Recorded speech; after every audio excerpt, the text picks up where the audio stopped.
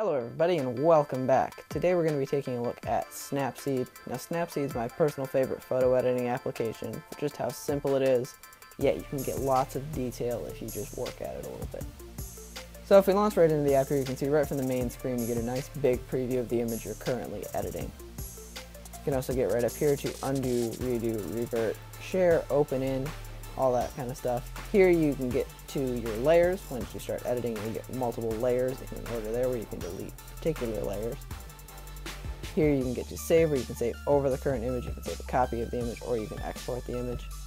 Here you can open any image from your camera roll, you can take a picture, you can open the latest image, all that. As you can see here, you do have horizontal and vertical editing, which is really convenient here. Open right into the tools section here to get to image tune, which is the most useful one in my opinion. You can get to things like brightness, contrast, saturation. All you do is scroll up and down to pick, and then you slide left to right to adjust the particular setting. Here you can get to where you can see the original image.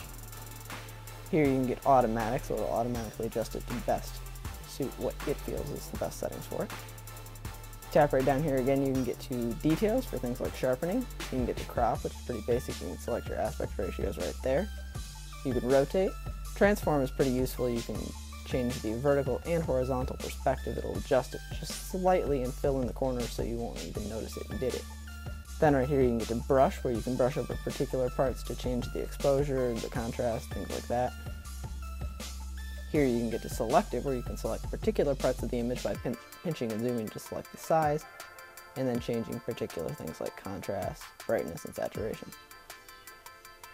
Here you can get to healing, which is a very useful feature that you don't see in a lot of applications, where you can heal particular parts just like a Photoshop. That you can remove particular parts of the image if there are things you do not want to see.